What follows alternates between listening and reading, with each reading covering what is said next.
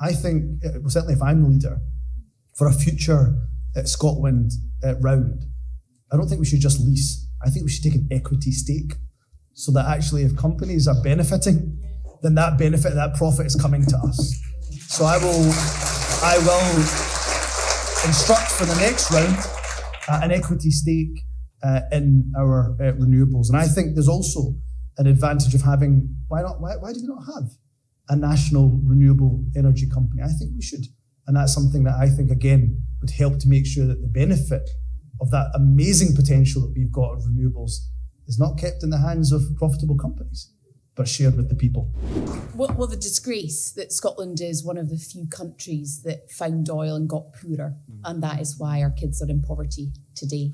And the lessons there are clear, and we must heed them when it comes to renewables, because Scotland's potential when it comes to renewables is enormous.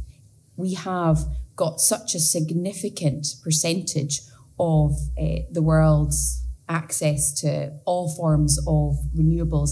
It's too late for us to have a sovereign wealth fund when it comes to oil, but it's not too late when it comes to renewables. And we need to ensure that that revenue is being generated and reinvested in our National Health Service and in other public services.